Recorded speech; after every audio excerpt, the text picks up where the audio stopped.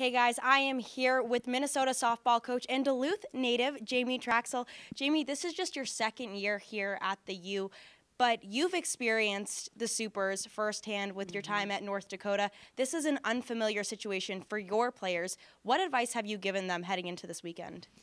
You know that it's not, the game never changes. The game doesn't know who's supposed to win. The game doesn't change. It's still a game of execution. It's just, how can you handle the magnitude of the situation and all the emotions that come with playing on a stage like this? And luckily for us, we've had a lot of good weekends that have prepared us for this, including our Northwestern series that was at home, where our fans showed up and, we were selling out and they had great energy to the conference tournament, and then obviously hosting regionals last weekend. So we've had some good tests and good reference points in the past few weeks that would prepare us for this weekend.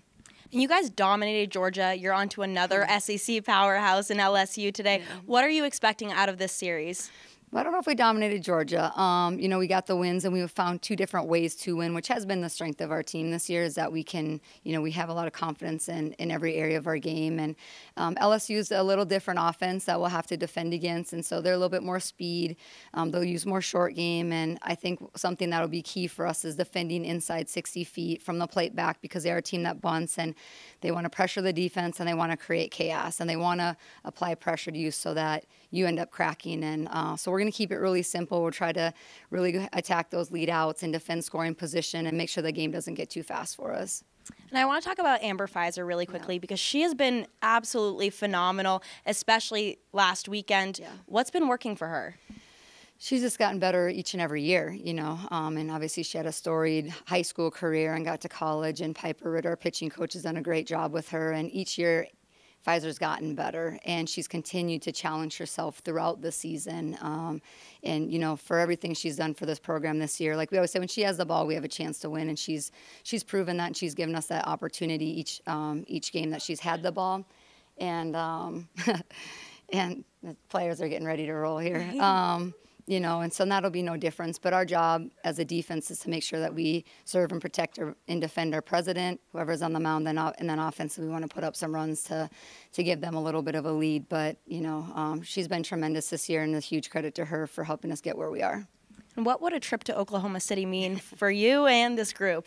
I think it's all the same. It's the dream. It's why we do what we do. It's why you work so hard and you sacrifice and commit to the love on what you do.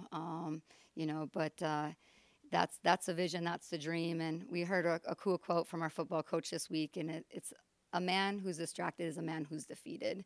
And so, yes, the dream is Oklahoma City, but our focus is on LSU, and the way we'll approach it is making sure we have a good game plan against LSU, but we're just here to win the series. It's a 2 out of 3, win the series, and whoever does outplay their opponent and is able to get the 2 wins will advance and extend their season. And you, like I said earlier, are a Duluth native. You went to Central. Yeah. Got quite a bit of varsity letters over there. Yeah. How did your time in Duluth and at Central lead you to where you are today? I'm grateful for every part of my journey. I loved every part of it. I loved high school. I loved college. I loved every place that I've been. I know you never get where you are in life alone, and so there's so many people to thank along the way. And I'm grateful for it, a lot of good friends, a lot of good memories, and that's what I tend, and hopefully we have a few more memories that we can make this weekend as well.